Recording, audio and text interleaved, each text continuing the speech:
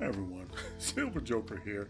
Okay, so when will physical silver reach $50 an ounce?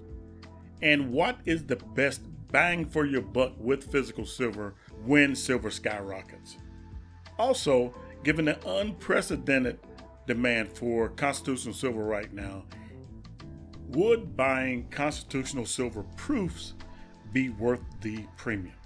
All right, so these are some of the questions I get asked a lot in the comments. So I went through and I picked out the more common ones, the one that I'm asked most often, and I'm going to attempt to answer them for you guys today. Also, I'm going to bring you up to date visually in my progress towards the goals I've set for myself for this year. So if you're interested in any of that, stick around.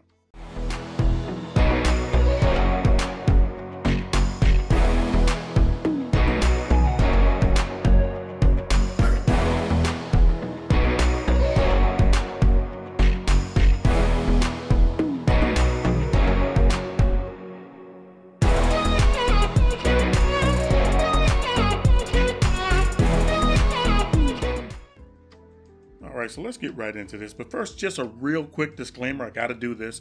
I am not a financial advisor, so what I'm giving you is not considered financial advice. I'm only going to share with you guys my experiences over the years of buying and stacking physical silver and talking to the people who are experts. And so I'm just going to give you my opinion based on those experiences, and that's all. So here's the first question. Oh, and by the way, what you're seeing in the background is the silver that I have accumulated so far this year towards my goal of 250 ounces of 3/9 fine silver and $200 face in constitutional silver. So this first question comes from a viewer named Mr. Bill EE4MR. And so he writes, when will silver hit $50? Okay, so there's two ways to look at this. You can look at it from a point of view of how much does it cost you to buy it. Or you can look at it from the point of view of how much you can get for it when you sell it. So I'm going to assume that you're talking about how much you can get for it when you sell it. In my opinion, it's going to be a while for that. Because silver is gaining in value. Of course it is. It's gaining in value as we go along. But there are forces that are bent on keeping physical silver prices low. If you're talking about spot price, then I don't think we're going to see $50 spot price anytime soon. And there's a lot of reasons for that.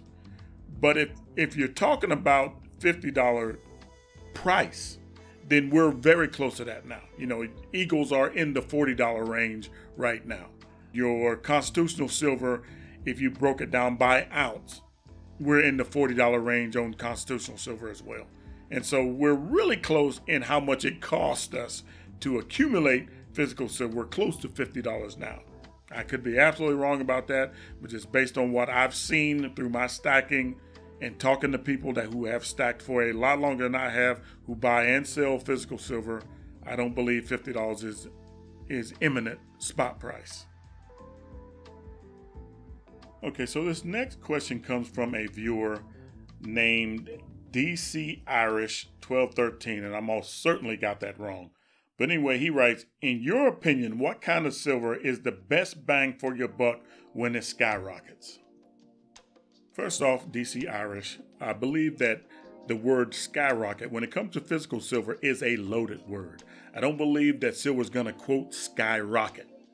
I believe silver is going to continue to grow in value as inflation grows and it costs more to produce that 1 ounce of silver, then silver is naturally going to be worth more. So I think that's the trend. That's how silver is going to gain in value and price.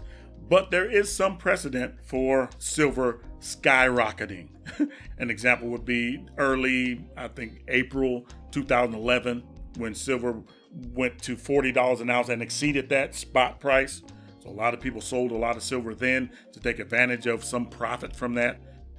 So if something like that were to occur, some unprecedented economic thing happened in our economy and it pushed silver up to $50 or above, I mean $50 that I can get per ounce in my pocket for silver, I think I'll sell some of my silver bars first because I got them the cheapest. They are the most economical in my stack right now as far as generic silver goes. So that would be the only way that I would sell any of my silver prior to my plans for selling my silver in the future. So to answer your question, try to buy the silver that is the cheapest, the most economical for you to buy.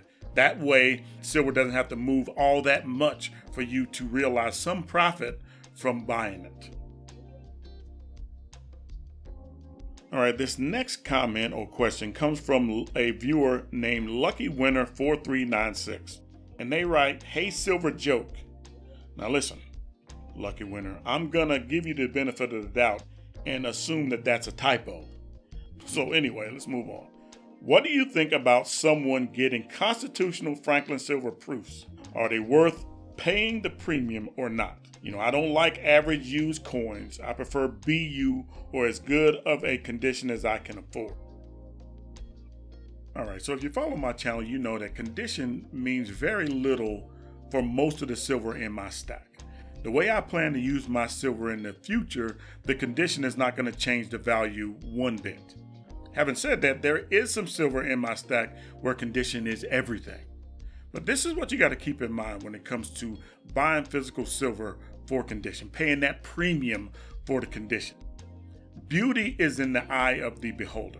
And if you're stocking for numismatic purposes, if you're looking for things that's BU, if you're looking for things that are graded, if you're looking for things for the condition, you got to keep in mind that whatever you're paying over that, whatever that premium you're paying, you have to expect to get that premium when you go to sell it. And in order to do that, you have to meet someone who has the same enthusiasm about that piece as you do. So if you bring me a Kennedy, that's BU or a proof, for me, that is going to be worth what constitutional silver is worth. So that's what I'd be willing to pay you for it. I'm not willing to pay you for the fact that it's a proof and that premium. It doesn't matter to me. So if you have to make a profit on this piece that you're trying to sell due to the premium that you paid, then you have to find someone, an individual, a buyer that shares that enthusiasm, that shares that same sense of value that you place on this item, beyond what the melt value is, beyond what the constitutional value is, and that kind of thing, based on their enthusiasm. So they may not feel the same way about that piece that you do. There are books out there that's got the price in there. There are lists, clubs, forums where there is an agreed upon value. People agree, yes, it's worth that. But you have to find somebody that's willing to pay that. Yeah, I believe a Lamborghini is worth $500,000 all day. Of course it's worth that, but I'm not willing to pay that for it. And so that's where you are when it comes to paying a premium for things that are BU or have numismatic value. But that's the chance you take when you pay a premium for something that's BU or a proof or something that's graded. So you can get some gain from that purchase, that premium. Now this last question comes from Timothy Whittington 9316. And he writes, "Y'all be sure to stack dollar bills too, so as not to have to sell your stack too early." Now that is some very good advice, and I'll tell you why. Physical silver is a long-term endeavor.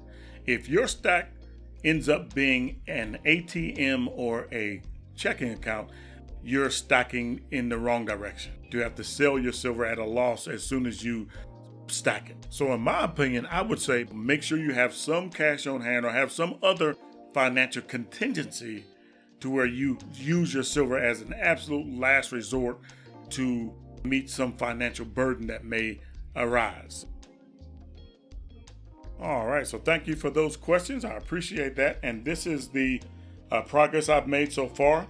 It's 192 ounces of 3/9 fine silver, and my goal is 250 ounces by the end of the year. So I got a little ways to go, and I got $120 face value in constitutional silver, and that is $200 face value that I want to have by the end of the year. So we're pretty close on both of those, but we're still going. We still got some progress to make because we got a whole half a year to go. So even if I reach some of those goals, I'm probably going to continue to stack silver because it's better to have more than you need than not enough. I mean, that's just my philosophy.